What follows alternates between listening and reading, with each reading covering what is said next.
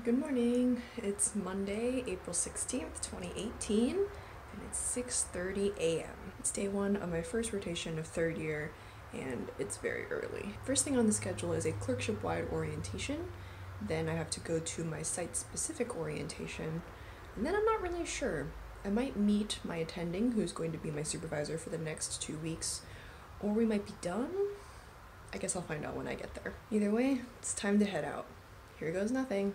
What I've done here is chosen the commonly prescribed medications and the ones you're going to see often on the test. So I'm back. I'm home again. We had our clerkship orientation with our clerkship director and administrator and a few fourth years who've been through the process. Then after that I went to my clerkship site and we had a site orientation with the site director and the site administrator. Lots of people to keep track of. Because different parts of the hospital are separated by locked doors, they actually gave us 2 keys to get between different parts of the hospital and to get into our attending's offices as needed. I'm going to be spending my first 2 weeks with an attending working in inpatient adult psych and also in older adult partial hospitalization program, or PHP. My third and fourth weeks I'm going to be working in child and adolescent PHP and IOP, which is intensive outpatient program. My fifth and sixth weeks I'm going to be working in adult PHP, IOP, and Suboxone. Most of today was spent doing orientation related stuff. I didn't get to see any patients, though I did get to listen in while an attending had a phone call with an adolescent patient's dad. The only thing I'm kind of bummed out about for my site is the really long drive. The drive is about an hour to and from my site, and it can be a little bit longer depending on traffic. Overall though, I'm pretty excited for the rotation. I think I'm going to get to see a lot of different types of patients and a lot of different clinical settings that psych is practiced in, and I'm excited for what's to come. Hello!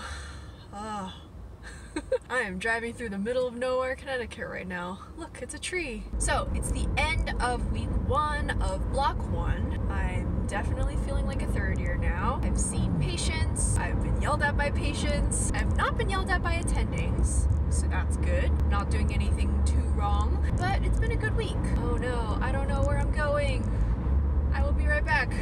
Okay, I'm back. I'm on the freeway now, so I have a better sense of where I'm going. Anyway, so the first 2 weeks of my psych rotation are inpatient adult psych, and so I've been getting used to the process of pre-rounding on patients and then going with my attending to do regular rounds, writing up my notes, presenting to my attending, all that stuff. I currently have 2 patients. Vehicle stopped on shoulder ahead. I've taken on 2 patients. Both of them came in for depression and a suicide attempt. And as a result, I have a pretty good understanding of what severe depression is like and how it can differ between patients. I've gotten pretty good feedback from my preceptor so far, so I'm excited to keep learning and keep getting better at the third year process and at being a third year medical student. As you can see, it's a beautiful day outside.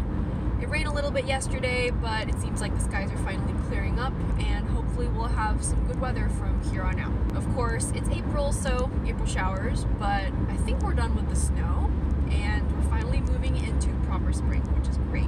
This weekend I plan to do some studying, obviously, and also take a break from what's been kind of a crazy week. Monday was orientation day, and then on Tuesday morning I had a training session for EPIC, which is the electronic medical record that my site uses. So that took some time away from an already kind of packed clerkship schedule, but I feel like I've caught up in terms of where I need to be at this point, and I'm feeling pretty good.